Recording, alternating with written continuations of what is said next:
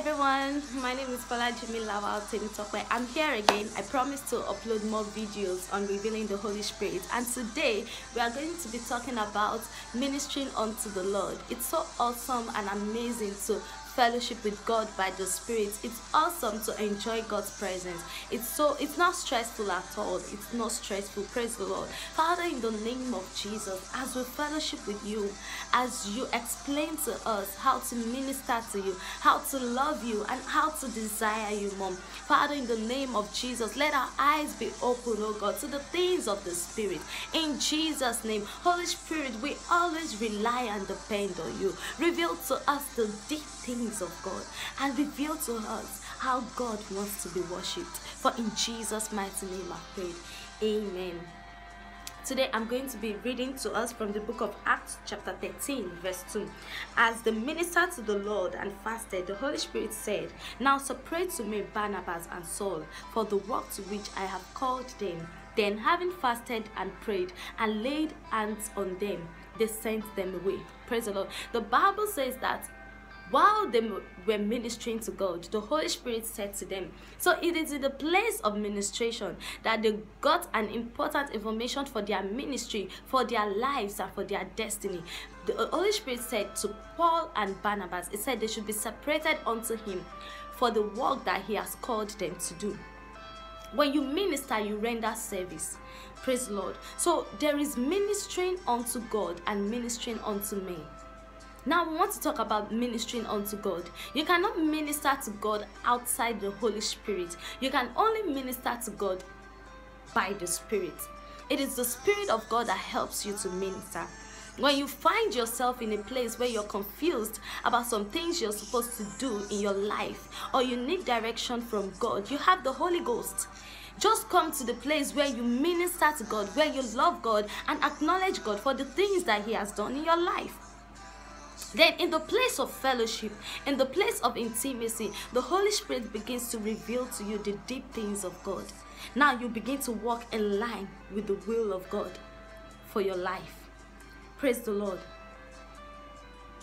You only minister to God by the Spirit. The Bible says that we should be still and know that God is God. It said, "Be still and know that I am God." Sometimes when you come into your secret place, all you want to do is just to be still and know that He is God. He is the all-knowing God, the all-sufficient God. When you begin to call Him His names, you begin to call Him names, sweet names. He says it's the all-sufficient God, it's the all-powerful God, the all-knowing God. It's the I am that I am, the King of kings and the Lord of lords. You begin to meditate on God's word, and you sense that there is the power of God is filled up in the room. And you're not controlled by your physical body. You're being taken up by the Spirit. And you're not controlled by your emotions. Now your body is subject to the Spirit. Praise the Lord. The Bible says that your body is the temple of the Holy Spirit. It says, "He that is joined with the Lord is one spirit." When couples get married, they begin to look like each other as they spend time with each other. They begin to think alike. They begin to do the same things. As you spend time with God by the Spirit, as you spend time fellowshipping with God by the Holy Spirit, you begin to think like God. You begin to know what is in the heart of the Father, because the Bible says that the Holy Spirit will reveal what is for Jesus and reveal it to us. So it is by the Spirit you know the heart of God. It is by the Spirit you know what God is thinking. Praise the Lord. Now you are one with God. You are one with the Holy Spirit. When people see you, they see Jesus. And they're saying there's something about you, but they can't really figure it out, because you are now a carrier of God's presence. Now God has rubbed off on you. It's in the place of fellowship. It's in the place of ministration. God was speaking in 2 Corinthians chapter 7. It said, "If my people will humble themselves to pray and seek my face." Meaning it takes humility to pray. It takes humility to fellowship with God. It takes humility to acknowledge that God is your Father. It takes humility for you to know that you depend on God and God alone. And this is what God wants. He wants you to express yourself to him. He wants you to show him that you love him. Praise the Lord. You need to know that God loves you and he wants a relationship with you. And you can't have this relationship outside the Holy Spirit. And you begin to develop relationship with God by fellowshipping with him. Ephesians 5:18. Do not be drunk with wine wherein it is excess, but be filled with the Spirit, meaning you should be drunk in the Holy Ghost. It gets to a place when you're intoxicated by the Spirit, when you cannot even see, you don't even know what is happening around you. You're not controlled by your physical body. Your spirit is in another realm. Now you're seeing with the eyes of the prophet. You're seeing things, you're declaring things into the atmosphere by the Spirit. God seeks those who worship him, those who will worship him in spirit and in truth. Praise the Lord. You can enjoy God. Some people say they don't know how to pray. They don't know how to tarry in God's presence. They don't know how to fellowship. My dear sister and my dear brother, what you need to do is to come with the consciousness that you're a royalty, you're a chosen generation, a royal priesthood, and a holy nation that God has chosen you. He loves you so much that Jesus died for you. He wants your fellowship. He wants your relationship. He wants your love. He wants you to pray. Just come and love him. Just call him beautiful names. Just call him awesome names. Where you don't even have prayer points. But what you want to do is just to love God. It's just to embrace him.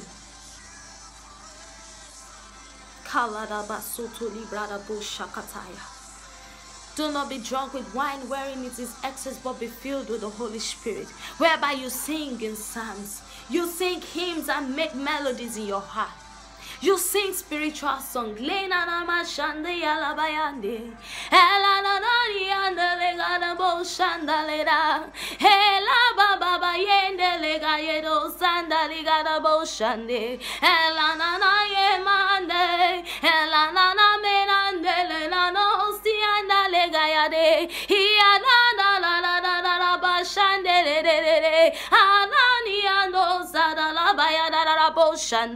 Oh, glory to God.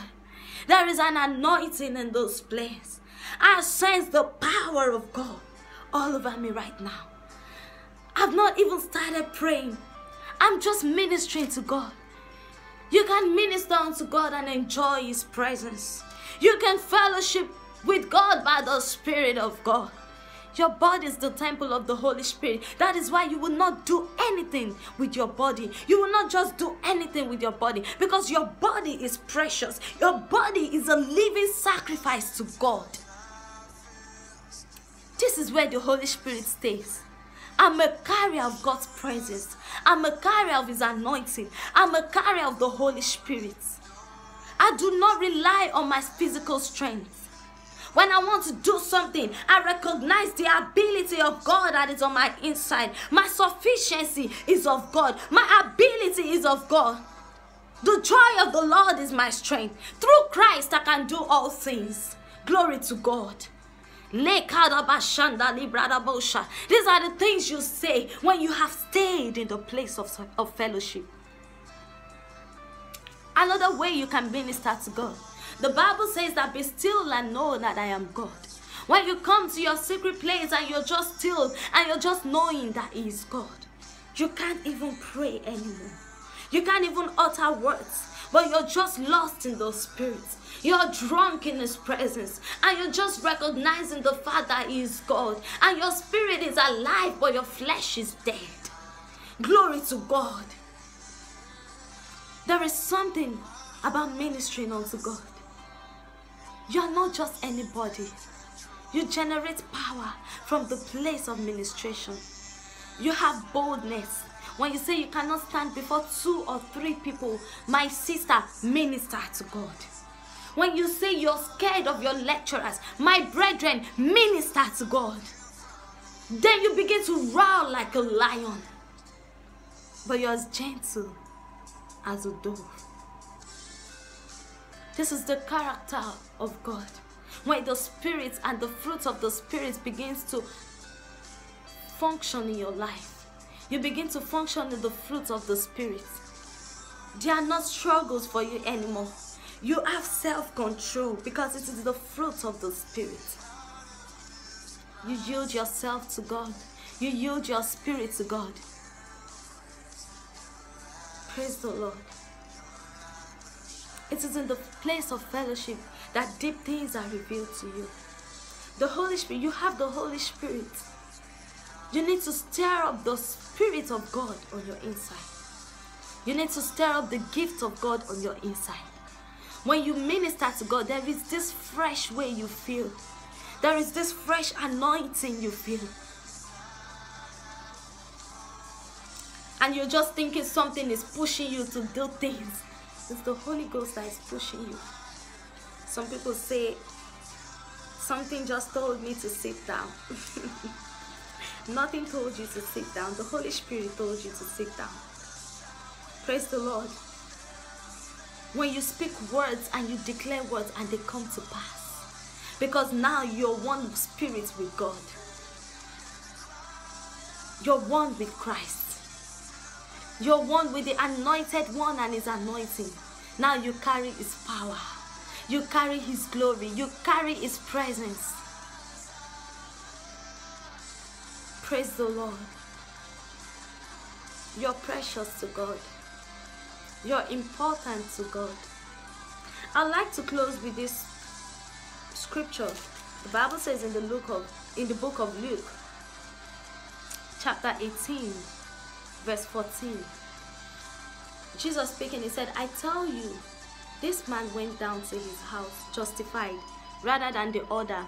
For everyone who exalts himself will be humbled, and he who humbles himself will be exalted. It was talking about a Jewish man. He was saying he fasts 2 times in a week. The Jews are so used to fasting and praying that there is no connection. They don't have this fellowship with God. Some people say they fast, but you are starving yourself. Understand the principle of fasting. Understand that there's a reason you fast. You fast because you're hungry for something better than food. You're hungry for something deeper than food.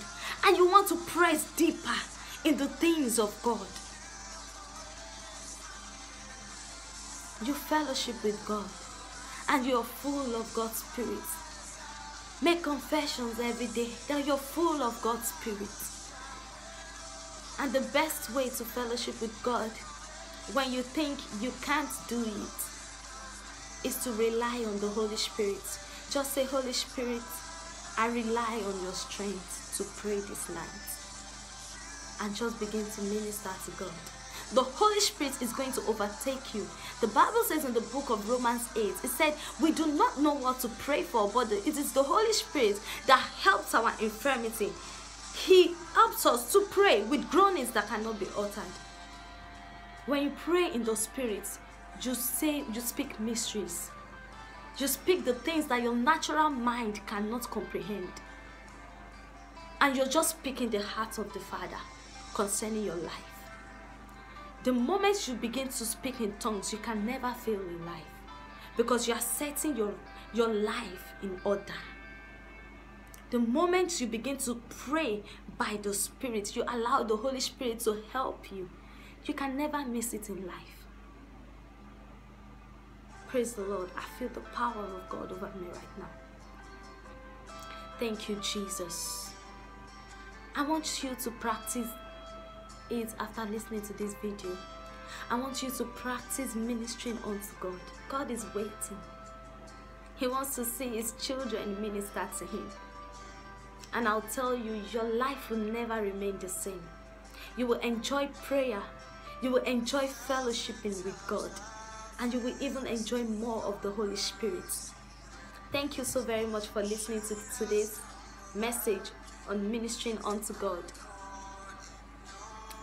I also promise again to upload more videos about the Holy Spirit, about the love of God, about Jesus Christ, about the amazing love of Jesus. that you may know the love of Christ, and then you will come into the fullness of God. It is amazing to know the love of Christ.